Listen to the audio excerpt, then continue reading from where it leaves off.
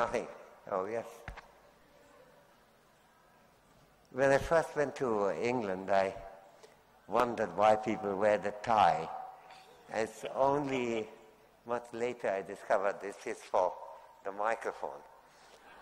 And unknown to the world, for 400 years, Western civilization had been evolving this apparatus. But you haven't worn a tie since. That's indeed. Thank you. So we're missing the tie. Okay, we're both missing ties. So where should we start? Let's not start at the beginning. Perhaps we'll go to the beginning. But let's start this morning with the goddess of medium things and with the 7 wishes of Amartya Sen. And what was on display, I think, to everybody who was here was your extraordinary gift. It's a storyteller's gift, I think, for making complicated things simple.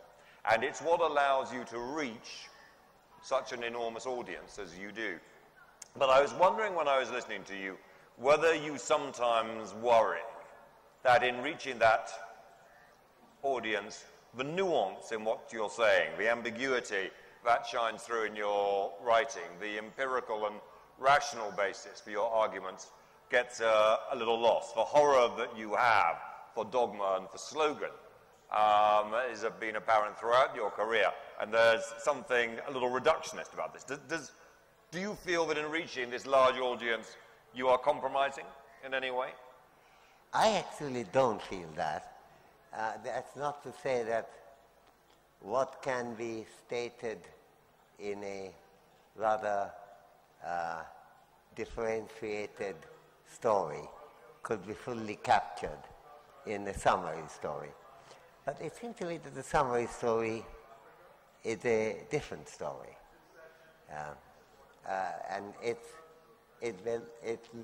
relates to the fully differentiated, comprehensive story in a way that's not reductionist as such, but it's really trying to capture a central issue. I mean, it's, of course, sometimes it's possible to lose that. Yeah. And when that happens, I don't say, gosh, I have a problem because of the medium. I think my thought is that I just made a mistake. I should have presented it somewhat differently. I mean, sometimes I tried it in some of my students wanted to say that there's a princess of a country and there's a royal queen who is abducted to an island, and people gather together and raise an army and try to free her. What am I talking about? And if they say I'm talking about Iliad and Odyssey, I can say, no, I was talking about Ramayana. The fact is that both the stories are exactly the same, but they're not the same epic. Right, right. Well, let's move on from there and perhaps go back to the beginning. Perhaps go back to the early days of your career, your childhood in Shantiniketan, the very obvious connections and analogies, and you referred to it this morning yourself, with a mentor figure, I suppose, for you, Tagore. I think most people here will know of the Shantiniketan roots that you share, the philosophical attitudes and intellectual attitudes that I think you shared, the Bengali roots. Though I didn't know until 3 days ago or so when you told me that the very last essay that Tagore wrote in his life, The Crisis in Civilization, was actually delivered in 1941, shortly before Tagore's death, by your grandfather. Yeah. But to talk to us a little bit about the influence of Tagore, and perhaps using the text of this conversation, which is about freedom and choices, how he has influenced your attitude towards freedom and your approach to taking choices yourself in your career. Yeah, thank you for that question. When I first arrived in Shantiniketan, I have to say that this Tagore's influence didn't strike me as very strong. I was 0 year, 0 month, 0 day old, since I was just being born. But then, as I spent, my father was a professor of chemistry in Dhaka, and we used to go to Santiniketan on holidays often. That story, of course, changed much later, thanks to for me, a happy accident. For many others, possibly not so. The war moved to Japan, moved from Japan to Burma, and my father was convinced that the Japanese will bomb Delhi and Calcutta, Calcutta and Dhaka. So I was dispatched from Dhaka to my grandfather's place in Santiniketan, which is a wonderful thing for me to happen. Quite aside from the fact that, as my grandfather rightly said, that no Japanese bomber in his right mind will bomb Santiniketan, and they didn't. But when it was all over and the Japanese retreated, I refused to go back to Dhaka. I liked it. And in that, was it Tagore's ideas? There's something in his atmosphere, of course. The fact that I was in a rather disciplined school in Dhaka called St. Gregory's, which was an excellent school. On the other hand, there's enormous focus on work and relatively little on play and thinking about the world. Much later, after my Nobel, when I went to Dhaka and my Bangladeshi friends insisted I had to go to Dhaka before anywhere else, which I did. And the headmaster said that he got out some exam papers of mine, and he wanted to inspire the students. And then he said that he actually, after seeing that I was 33rd in a class of 36, he felt that it might not quite have that effect. But my interest in studies became dramatically more only when I arrived in Santiniketan and there was absolutely no pressure on me to do anything. So I think Tagore's ideas interested me a lot. I've already, as a child, between the ages of 3 and 6, been in Burma, since my father had been there in Mandalay as a visiting professor. So I had some kind of a sense of international connection. And I think the three aspects of Tagore which hit me. One was, while he was very proud of being an Indian and being a Bengali to some extent also, but at the same time, well, I would say to some extent, being an Indian, being a Bengali, but also being totally global. There was that. And not seeing any contradiction. I would write a book which your firm published, namely Identity and Violence. Yeah. The second was, of course, his importance that he gave to reasoning about everything that is come your way, rather than accepting it. If somebody asks you to do something, you have to ask why, not an adequate answer to say that it's just done. And the third was the valuing of freedom. That, of course, was already witnessed in my own life, in finding a school much better, where I was much freer than I was in a very disciplined school. So I think all these three things, I don't know when they came, but they came bit by bit. By that time, Rabindranath Tagore was nearly, well, to start with, dying, and then he died. But of course, the writings were very strong, and the ideas were very, very, very moving.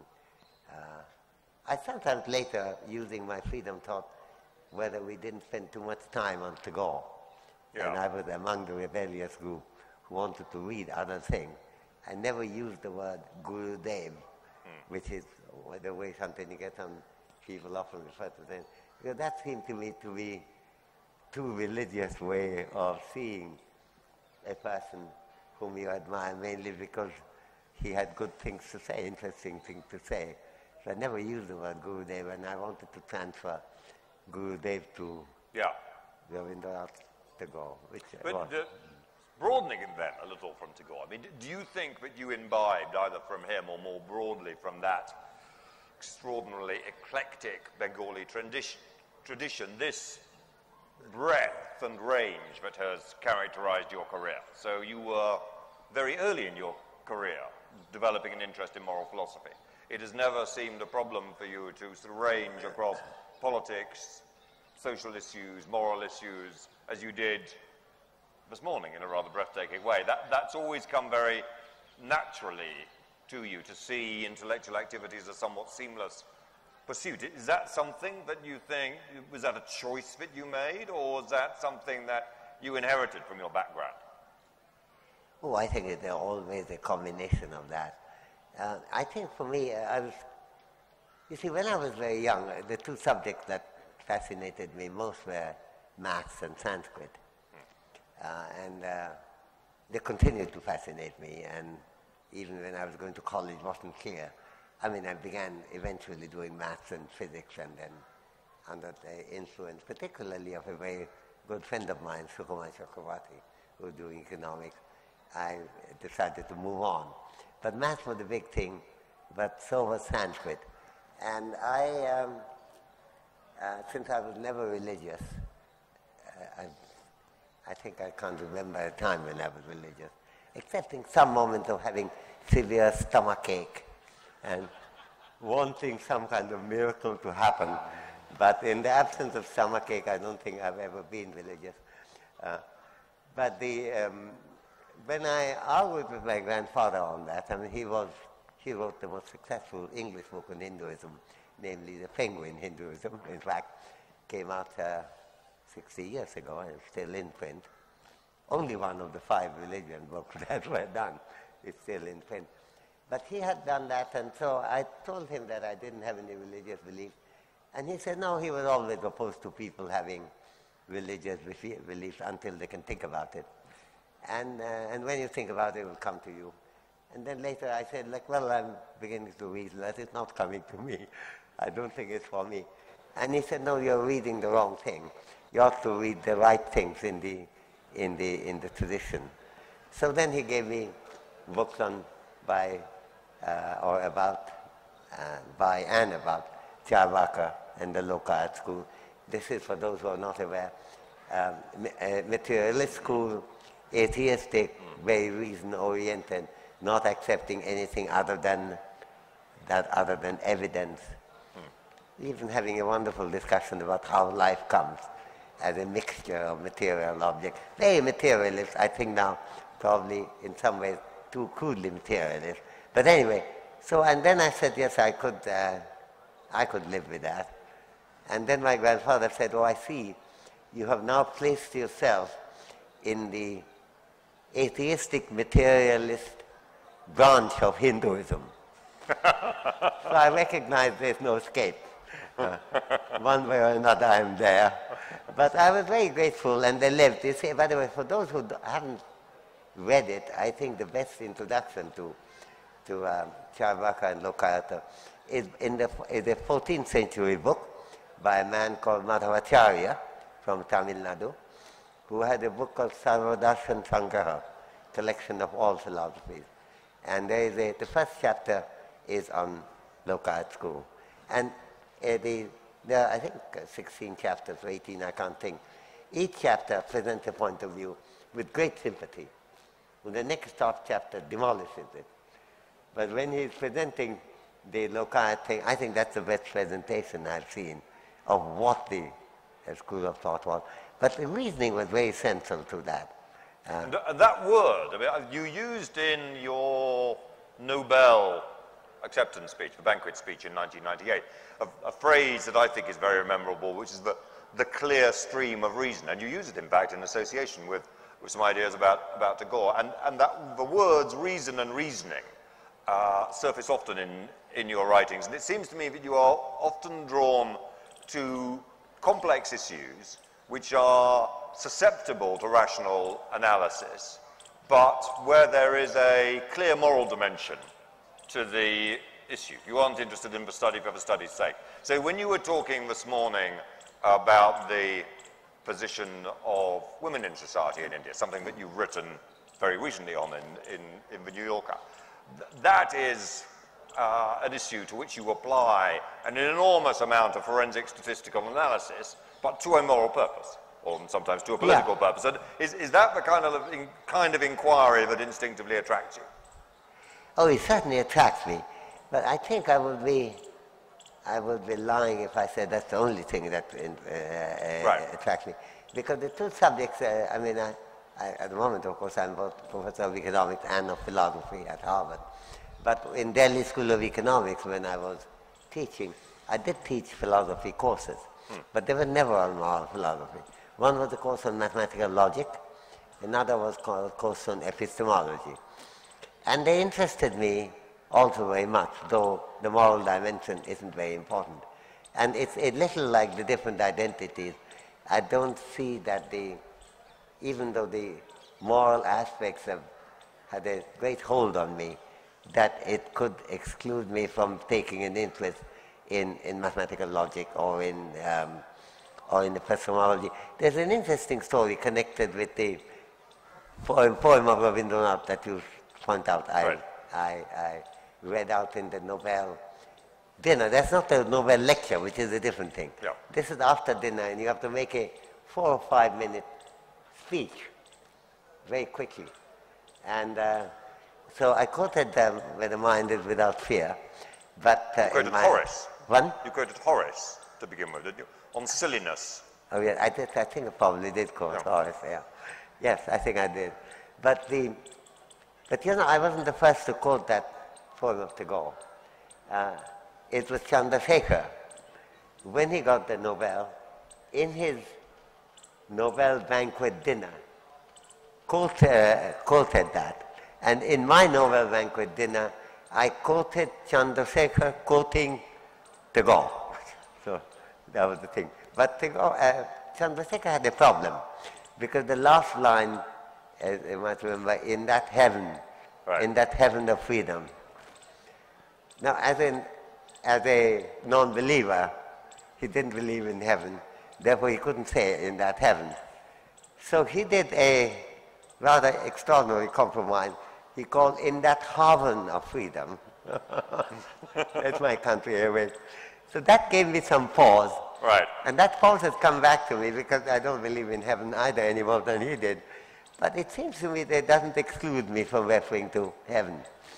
I had some very interesting discussion last month with Vidyan S.M. Krishna, who has written a remarkable book called The Southern Music, the Carnatic Story. Wonderful book on Carnatic music.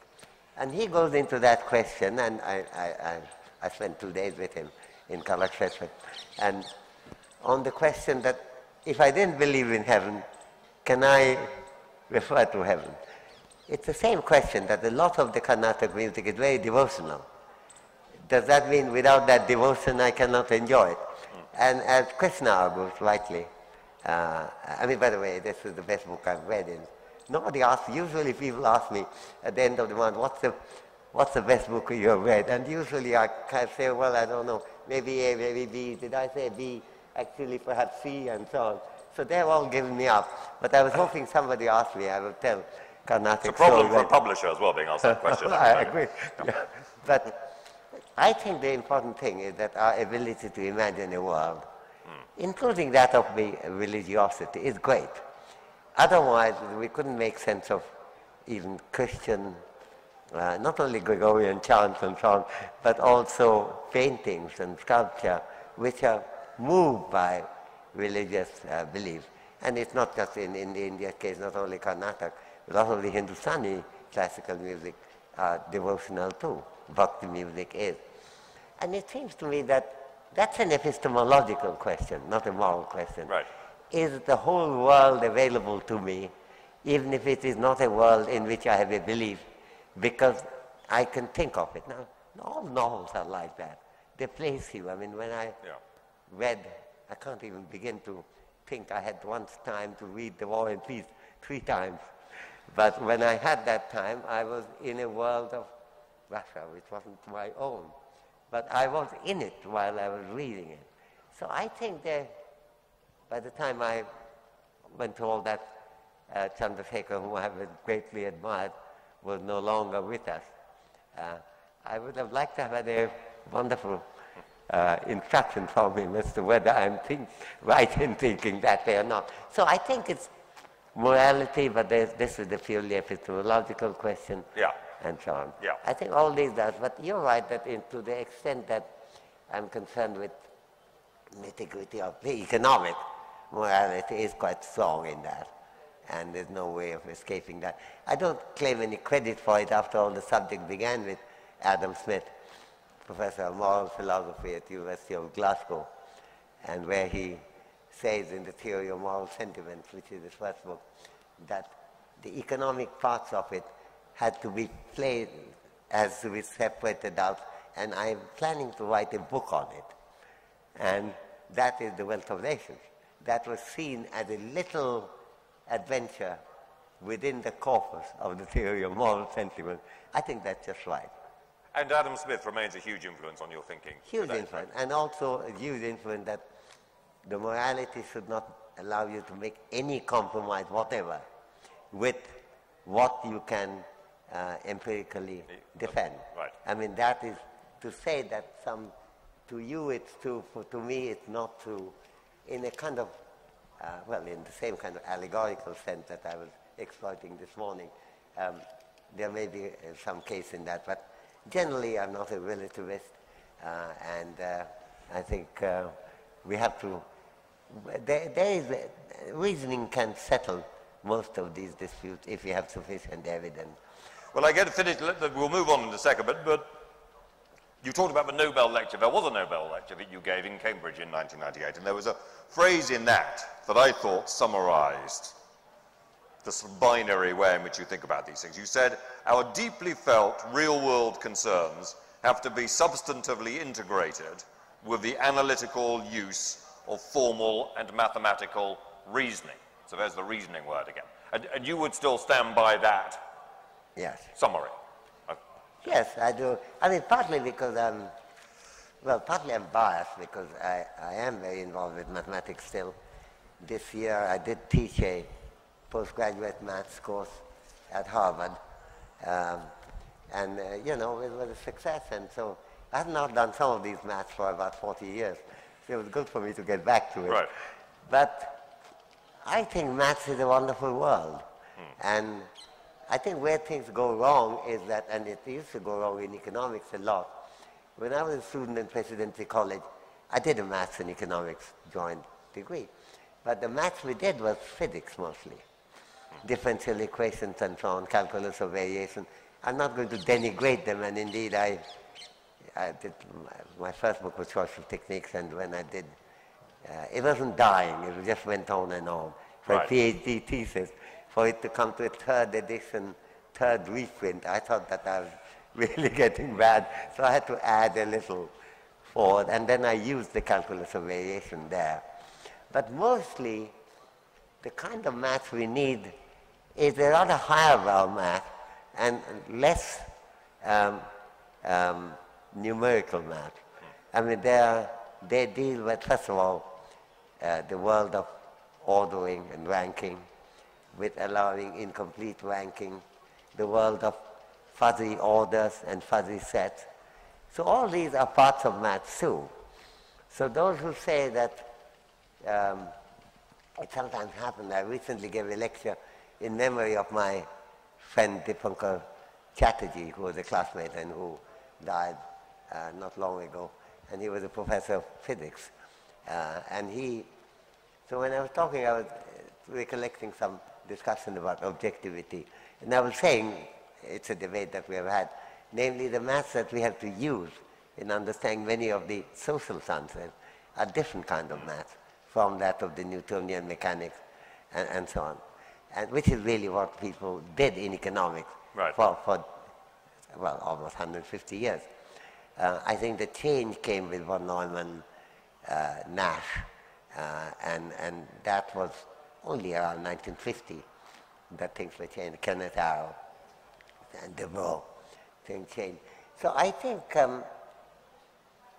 sometime if we try to make a statement with a level of exactitude that a physical object would have, and you want to capture it in that math, you'll be making a huge mistake. On the other hand, the goddess of medium things also believes this. goddess of medium things firmly believes it. Firmly believes this. I wonder where she got that idea. But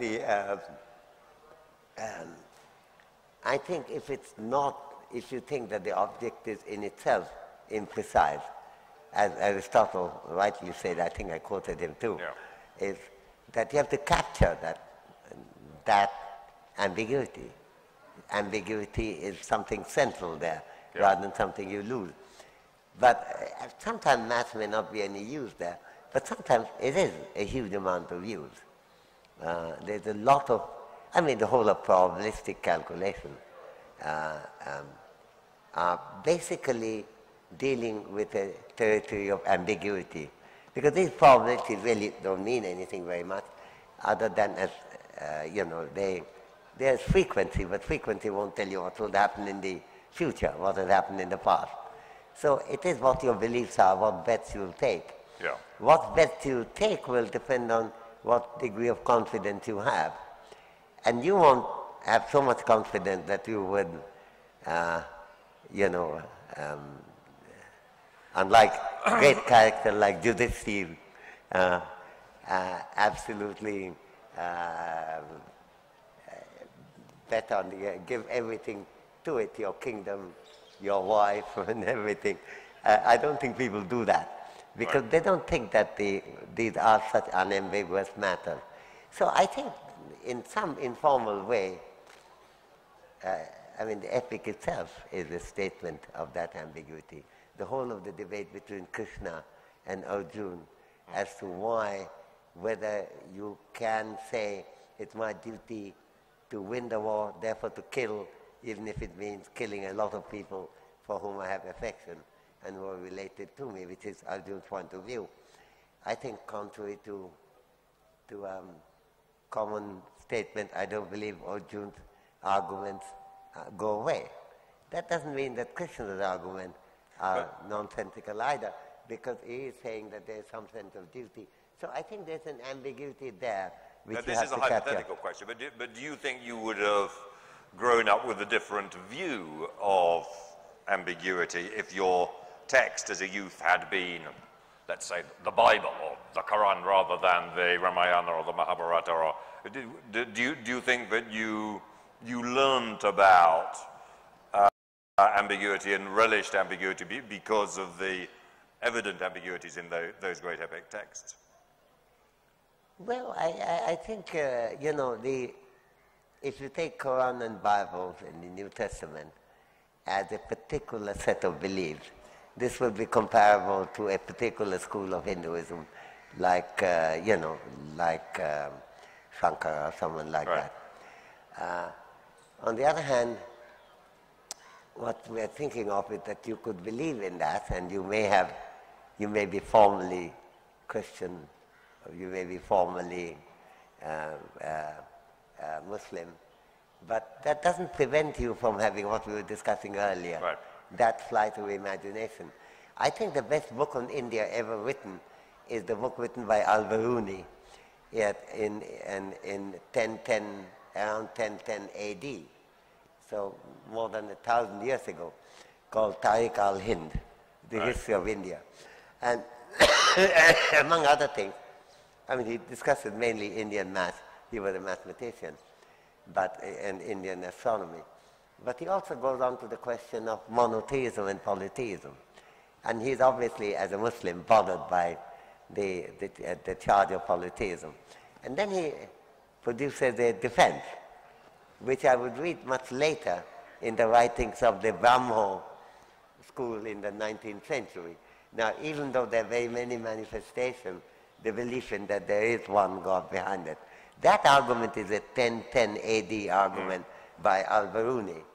And he also said there is an ambiguity here which we can't lose, which can't go away.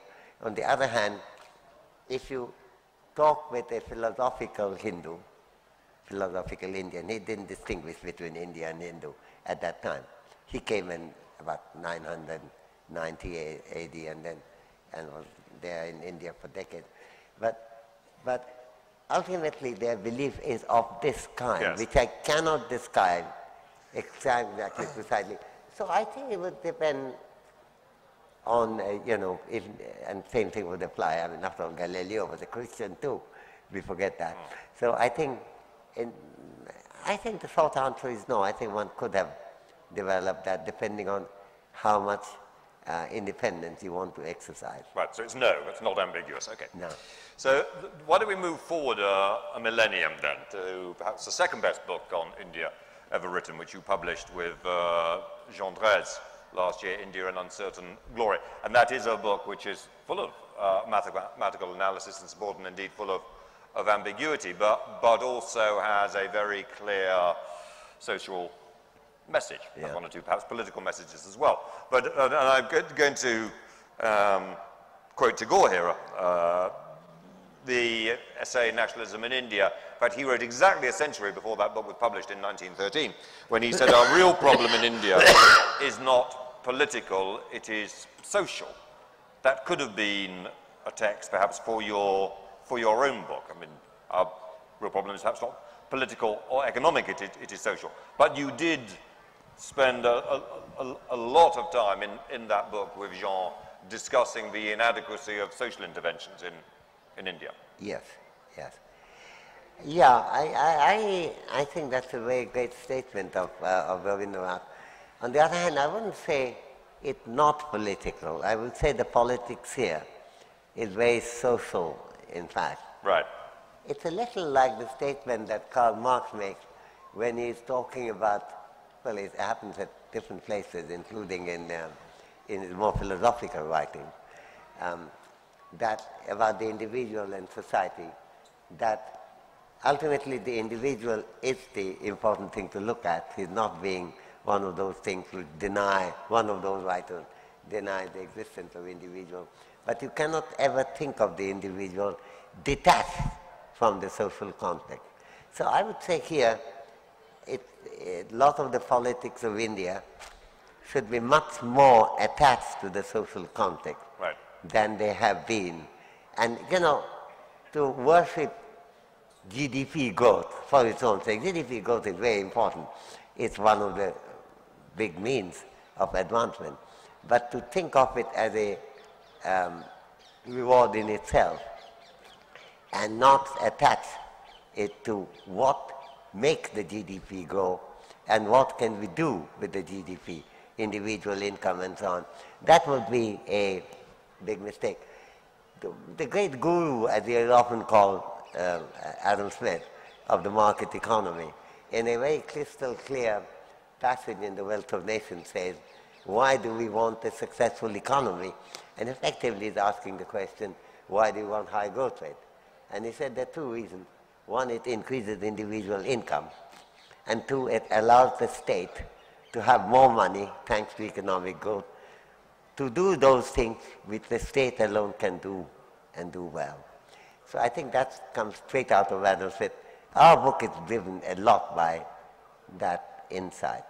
You talked this morning about not in relation to this issue, but about the responsibility of media on gender issues in India. Would you extend your remarks here about the political class to media? Should the media be more sensitive to the social dimension of political issues? Oh, it certainly should be.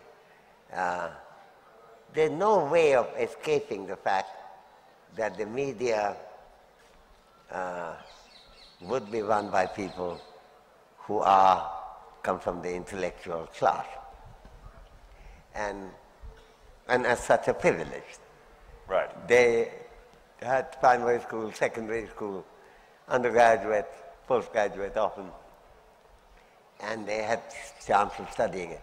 So we can't escape that. But so to say that since the media is run by intellectuals, we can never get over the bias, I think is a mistake. And I think that's a crude kind of materialism which I don't think really applies. Right. But we have to be careful because it's very hard to see where the interests are when you have never met a person. I was doing a program only the other day with Gloria Steinem, Ruchira Gupta, several of us together about University of Italia together. Yeah. About things like rape and sexual trafficking. Now, one of the reasons why rapes get much more attention is that rapes can happen even to the very, very rich. It seems to happen quite often to tourists for some reason in India. And even though most of the rapes are not of that kind, most of the rapes actually happen to Dalit women. But at least it does happen. Sexual trafficking hardly ever happened to any family. I asked all the people, there was an audience, do you know of anyone whose family might have had a little child, little girl taken away for sexual trafficking? No. There's a big class divide there. And that makes sexual trafficking much harder to put in the papers. That was part of Ruchira Gupta's complaint, that it makes it very difficult. And I think that barrier remains. But I think whenever we face a barrier of that kind, if you do have the faith in the power of reasoning that we can work through, is to say that, look, can we not make people reflect on that? There was a wonderful paper written by a friend of mine who's been dead for many years now, Ashok Rudra, a great economist, called Intellectuals as a Ruling Class in India. And he points out how the ruling class is small, but the intellectuals belong to it. And it's very difficult for us to see beyond. But knowing Ashok, I don't think he was saying, therefore we are doomed. He was saying, therefore be aware. And that Ambedkar statement that we kept quoting in the book, namely educate, organize, agitate, applies too also. So when I'm appealing to the media to take a little bit more interest to where the deprivations are and look at the numbers as to how much money is being spent on food and employment before you damn them without saying one thing about cooking gas and diesel, fertilizers, and subsidized electricity. So subsidized that every time I come to a hotel in India, I have to switch off the air conditioner because it's so wretchedly cold, run on subsidized electricity paid for by the people of India. Japanese, by the way, incidentally intelligent, if I may. When I made a comparison, I was traveling. Japan, they run 24 degrees, the taxis run. And in Hong Kong and Bangkok and Beijing, they run to 20 degrees. We run between 16 to 19 degrees. You know, and it's the only place where I had to take a muffler and to go to a restaurant. I think something has deeply gone wrong, and the media doesn't seem to really do anything to take notice of that. That's a failure. But I wouldn't say it's an inescapable failure because you come from the upper classes, you are part of the ruling class. I would say it's an escapable failure, and you failed because you haven't done your job as a journalist, namely detach yourself from your background. Well, should we there's obviously a lot of ruling class intelligentsia here in the hall. Should we open the conversation up? Are you happy to take some questions, Amartya, from the hall?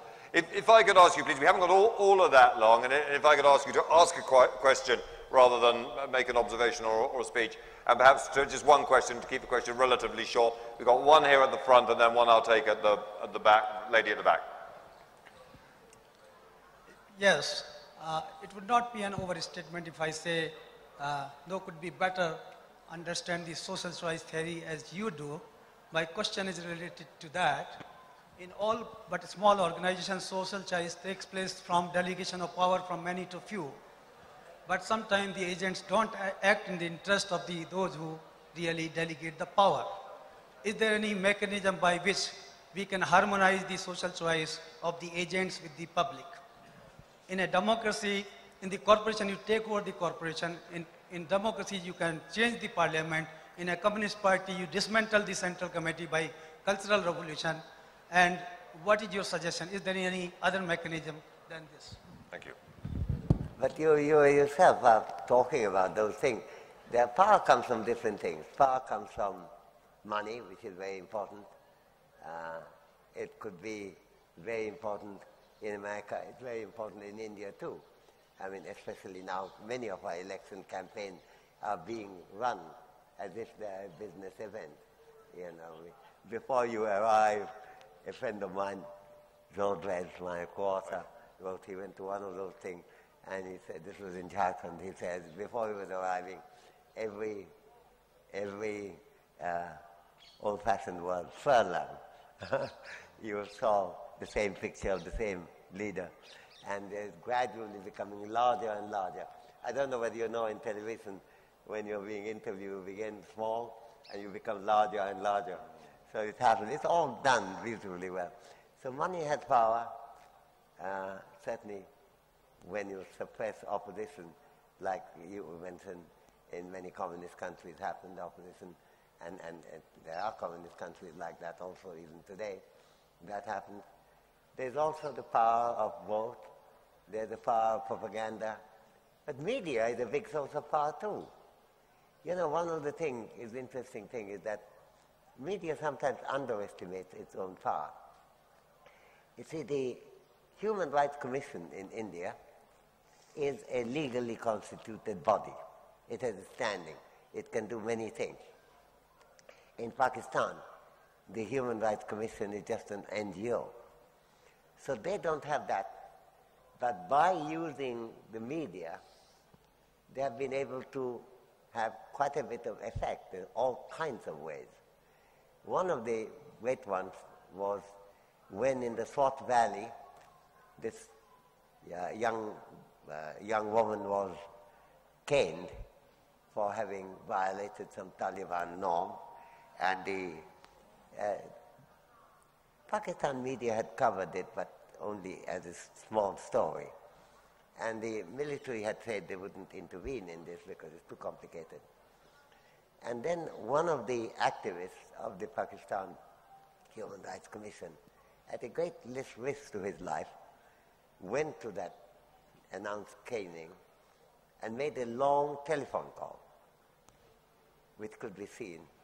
He was in fact taking a video. If he had been caught there, he would have been killed. But he wasn't caught. He took the video, he came out, and put the video in the hands of the Pakistan television network. And they came out in all the networks. And the result was that the revulsion, it was one thing to read in page 17, you know, some woman had been badly treated. It's like saying, well, we believe 50% of Indians defecate in the open. But it's not a story until there's something dramatic. When that happened, the uproar in Pakistan was so strong that the military had to intervene. This was brought out entirely by media, and with the help of courageous, in this case, I mean, many journalists could do many good things without that kind of courage of taking the risk of your life in going to Swat Valley to video it. But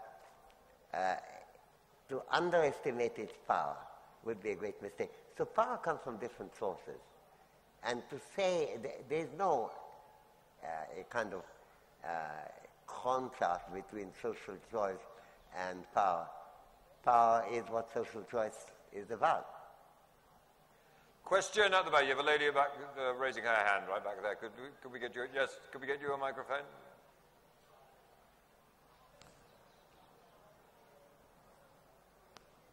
There's a lady right at the back there. If we could. There's a microphone coming. Thank you.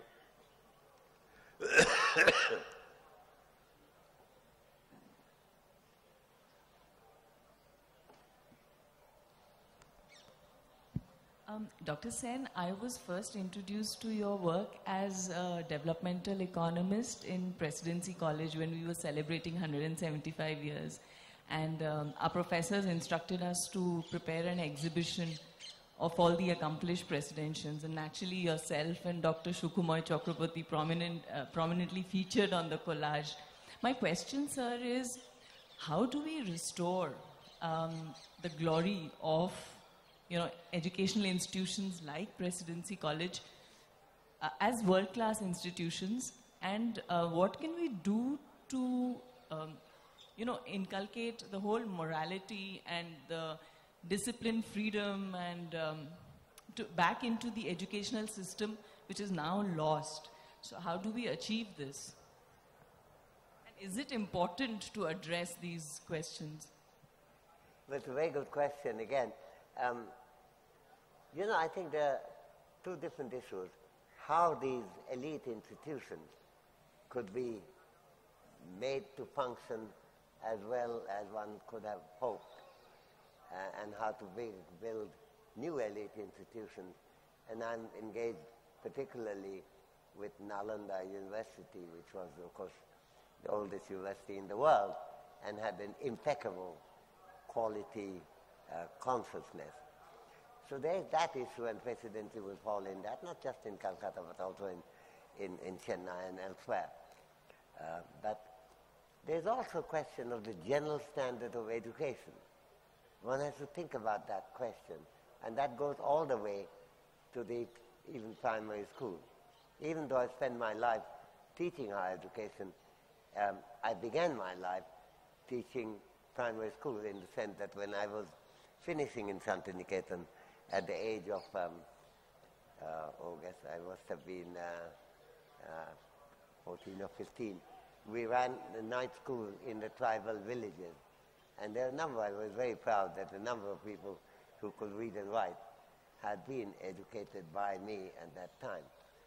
Now, the primary school has become an absolutely enormous bastion of inequity now. As it happened, my old grievance that the school teachers are not paid very well is no longer that true. Their salaries have gone up a lot. Sometimes they are the richest person in the village. On the other hand, we need a much more engagement in looking after the interests and abilities, particularly of the students coming from poor families, quite often first time anyone going to school in that family, which really means that the parents can't help in any way at all. Now, I think with my Nobel money, I started two trusts, one in Bangladesh, one in India. Bangladesh one is concerned with gender inequity. The Indian one is primarily primary schools, though are now working quite a bit on primary health care. But in the primary school thing, we had let the quality consciousness go down. The inspector system is gone. And if the idea of, as in the right to education, pass-fail be abolished, for which there is a case, without making arrangements for testing, we really are in difficulty. There are two different issues. Pass-fail is not a very good way of giving incentives to teachers, because teachers said, the kid is no good. He failed, or she failed. So I think to say pass-fail will bring in incentive is not right. But not having any testing means no one is testing that at all, what's going on. So we have a meeting every year, arranged by Patichi Trust, of parents and parents and teachers.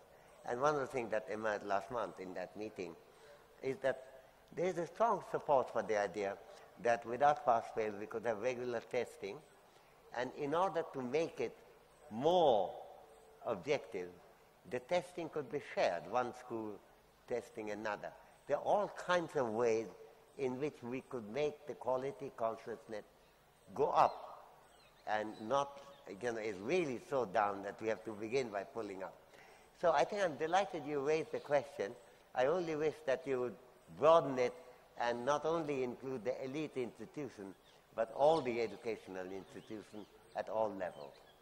Can I broaden it a little and just touch on the first of your wishes this morning, which is the teaching of humanities in India? And do you have any practical proposals as to how we might, or the country might, redress that balance, which I'm sure is a concern, certainly to me as a publisher, but to a lot of people who are here today?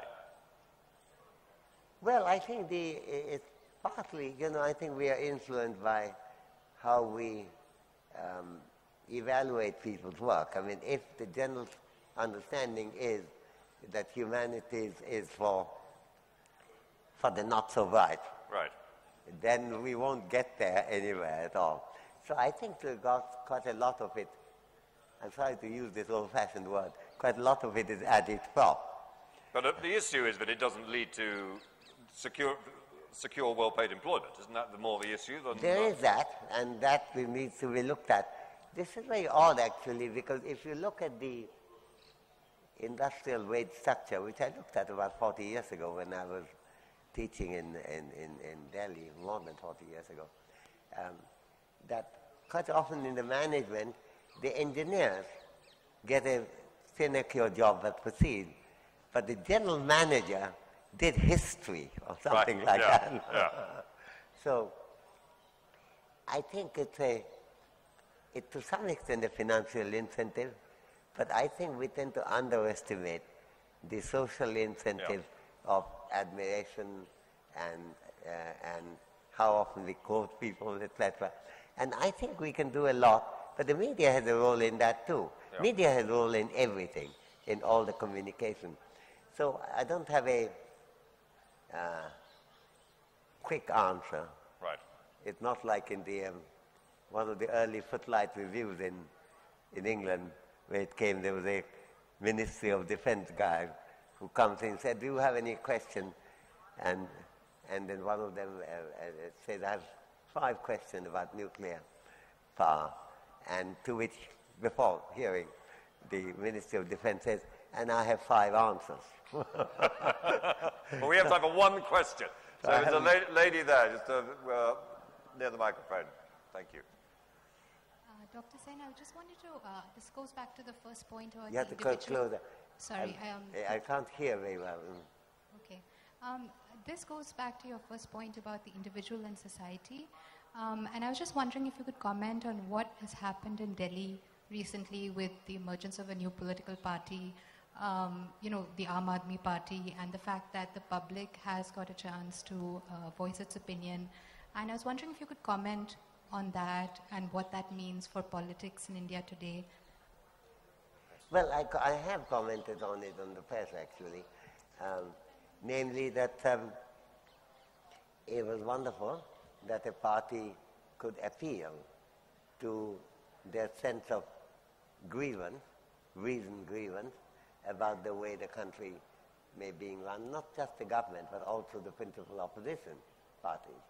And the sense that we need something different. The fact that that message communicated is enormously to the credit of the Indian voters. What is much more problematic, of course, is that if you then come to office, you have to know what is it that you're trying to do. And if it is to have exactly what the other middle-class oriented parties have done, namely make the power even cheaper, so that the hotel temperature need not be 16 degrees, could be 14 degrees. I don't think that that's necessarily meeting the mandate. I'm not blaming the Aam Aadmi for it because they're new into the game and we have to give them a bit of time. And I still am very positively inclined to cheer them. On the other hand, while we cheer them, they have to start thinking much more clearly what is it exactly they want, what is it and how they're going to bring that about, and who the common people are. Who are the Aam Aadmi? Are the Aam Aadmi the people who need cheaper cooking gas and cheaper diesel fuel and cheaper electricity, or Aam Aadmi the people who have no power connection, who have no water connection, and who don't know what to do? Thank you. I'm really sorry. I know there are lots more questions in the hall. I'm afraid we are going to have to end it there. In Amartya Sen's Wikipedia entry under the heading of hobbies, he's quoted as saying, "I read a lot and I like arguing with people." We're very grateful to you for spending an hour arguing with us today, Amartya. Thank you very much. Let's give a very warm round of applause to Amartya Sen and John Makinson.